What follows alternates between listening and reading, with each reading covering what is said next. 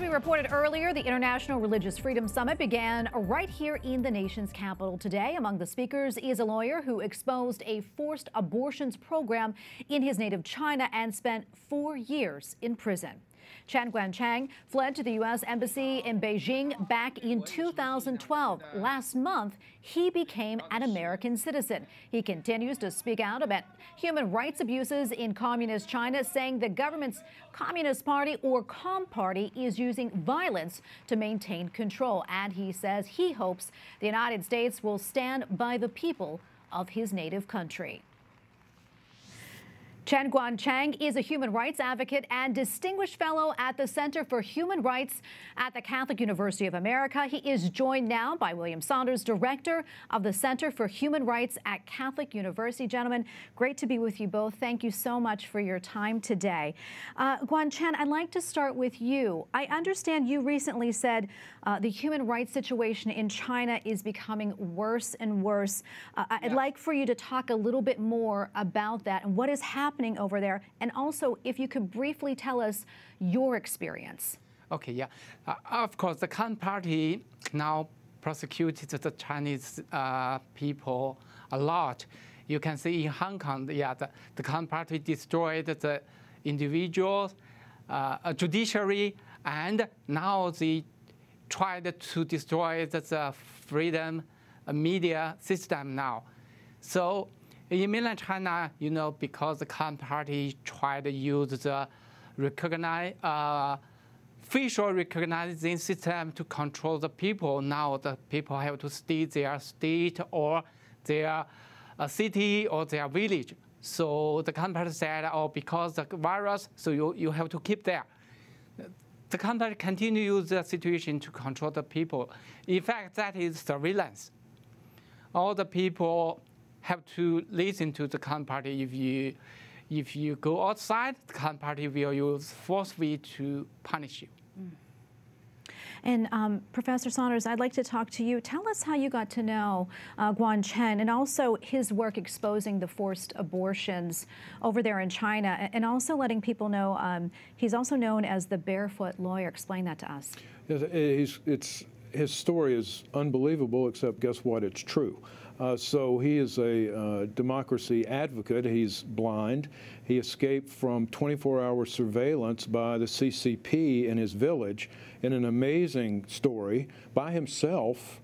So he's a determined foe of the CCP, the Chinese Communist Party. And when he was young, he learned about the law, although they didn't let him be an official lawyer because he was handicapped, but people came to him and asked his advice. And one thing he did was he exposed the one-child policy and all the forced abortions. He and a colleague of his published it on the internet. So after that, there was a show trial, and they put him in prison for 4 years. In fact, they accused him of being responsible for 90,000 unwanted births. Think about it. Wouldn't you like to have that on your tombstone? You're responsible for 90,000 people being alive. So they put him in prison for that. And as I said, when he got out, they put him under house arrest. They harassed him and harassed his family. But in a miraculous escape, he got to the U.S. Embassy and eventually came to the USA. Oh, such an incredible story, and you continue your work. I also want to talk to you, Guangcheng, about something that you had mentioned about the Biden administration, wanting it to investigate the origins of the coronavirus pandemic. Can you talk to us a little bit about that? And then also, you've also been speaking about the anniversary of the Communist Party in China. Yes, I think, the U.S. administration should stand up with another democratic countries to ask the Communist Party show what's happening about the virus, and from the result, the nations should punish the who created the coronavirus to make the whole world trouble, I think. Yeah, and that is very important, I think. If we ignore that, the coronavirus will happen again, not just one, maybe later will much more dangerous than this. Absolutely. And one thing he says is that the Communist Party is a threat to the whole world, not just to the Chinese people, but also to the whole world, including America, as we see with the COVID pandemic. Yes, yes. The Communist Party not just persecuted Chinese people. They are threatening the whole world now. Yeah, you can see the coronavirus make U.S. people died a lot, much more than Pearl Harbor, right? So I think the U.S. Administration should stand up with another country to punish the Communist Party. Yeah, if we ignore that, the coronavirus will happen more and more. I got some information from the communist military, some professional. They talk about the coronavirus 2017. They said that they make different virus together.